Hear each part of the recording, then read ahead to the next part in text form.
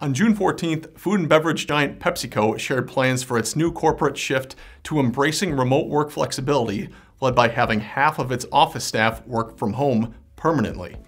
Purchase New York-based PepsiCo says that under its new Work That Works program, there will be no default day-to-day workplace for employees in headquarters locations.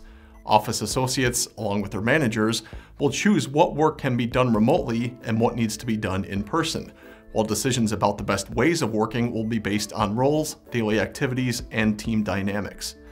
PepsiCo pointed to studies that have shown flexible work boosting engagement, work-life balance, and all-around well-being, as well as positive environmental impacts that will fuel the company's performance and sustainability goals.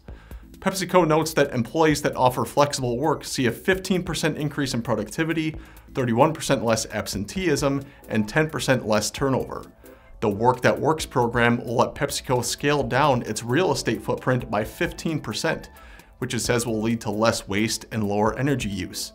The company notes that roughly 50% of its office staff will work remotely at any time, and that for every 100 employees who work from home twice a week, it will save 70 tons of greenhouse gas emissions.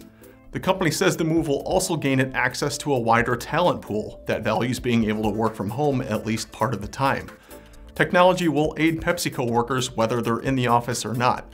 Associates can reserve a workspace or a meeting room via a mobile app, while occupancy sensors and integrated meeting technology will assist in scheduling meetings between in-person and virtual groups.